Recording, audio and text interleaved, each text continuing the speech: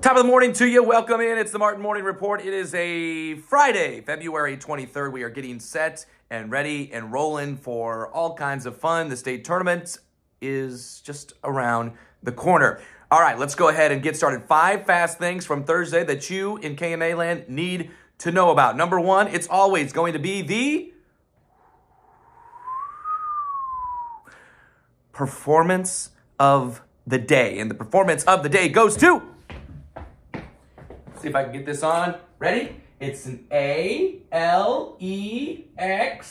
Alex Madsen from Platte Valley. An outstanding performance by Alex Madsen last night on our KMA Extreme. Trevor Mader told me he was dipping, he was diving, he was scoring, he was shooting, he was doing everything.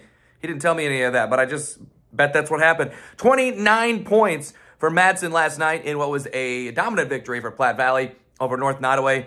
They move on into a district championship. Congratulations to our performance of the day or night, whatever you want to say, Alex Madsen here on the Martin Morning Report. Number 2, state wrestling champion from the area. Maybe this could have been the performance of the day, but Jade Brundage doing what she is known to do. Second consecutive year for Jade to win a state championship. But I'll tell you this, the first time that she beat Delaney Smith this year in 3 tries, well, that was yesterday in the state championship. She lost to her earlier in the year. She lost to her at the district tournament. She wins the state championship. Our defending KMA Land Girls Wrestler of the Year. Probably going to be that again when we announce that next week. But congratulations, Jade Brundage of Savannah, a state wrestling champion. And then also yesterday, Rockport's Gus Heinz ends up with a state runner-up finish. He won by decision in the semifinal, then lost by decision in the championship. But what a year for Gus Heinz, or some... maybe his parents, his grandparents, Augustus, they call him. But we call him Gus here on the Martin Morning Report. Also, yesterday, Ryder Heron of Rockport was a 6th place finisher. Lawson Francis and Cooper Burnsides of Savannah took 3rd. Also from Savannah, Creighton Cook, a 6th place finisher. Let's move to number 3. 3A sub-state semifinals yesterday. Heelan is moving on. They get a low-scoring win over Sergeant Bluff Luton. Some of you might be saying, oh, why is Heelan an area school? And crying about it. I mean, get over it. It's a Missouri River Conference school. It's a KMA Land Conference school. Heelan gets the low-scoring win. Sean Schaefer, 13 points. Matt Knoll, 10 points, 13 boards. Heelan's 1 win away from state. However, it's going to be difficult. They've got MOC Floyd Valley on the schedule now because MOC Floyd Valley beat Glenwood last night. And Ryan Matheny just getting back from Orange City. He says MOC Floyd Valley, pretty good. Also, Creston falling last night. Their season comes to an end. They did beat Harlan on the road in OT, but could not get past Bondurant Farrar. Number 4, 3 teams in Missouri also advancing to district championships. 3 other teams, that is. We already mentioned Platte Valley. South Holt is moving on. A big night for Cole Metzger as they beat Winston.